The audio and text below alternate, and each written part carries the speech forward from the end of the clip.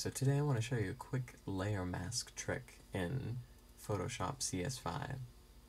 What I'm going to do to this image here is I just want to kind of play around with the colors a little bit. I'm going to do that by going down to my layers panel, going down to the adjustment layer icon and choosing, I'm just going to choose vibrance for now. And so what that does is it sets me up with an adjustment layer that has a white mask on it.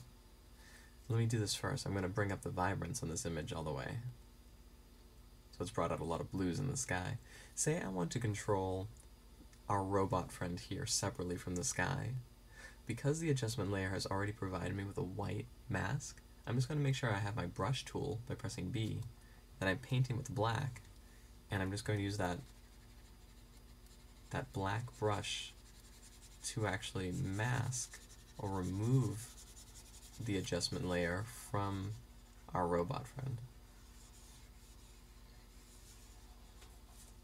I'm going to hit the backslash key so I can see how I've done and fill in any of those missing areas.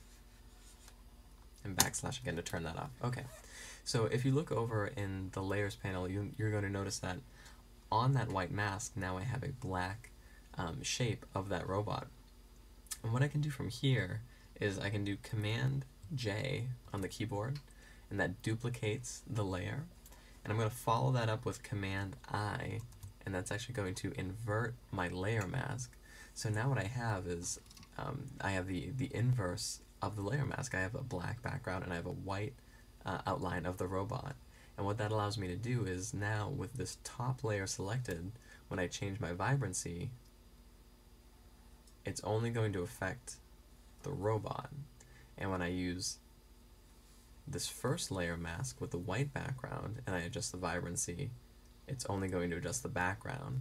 So now I have independent control over both my subject and my background, which is really nice. It's just a quick trick from first creating your adjustment layer, masking in a portion of it, duplicating that layer, and using that Command I shortcut.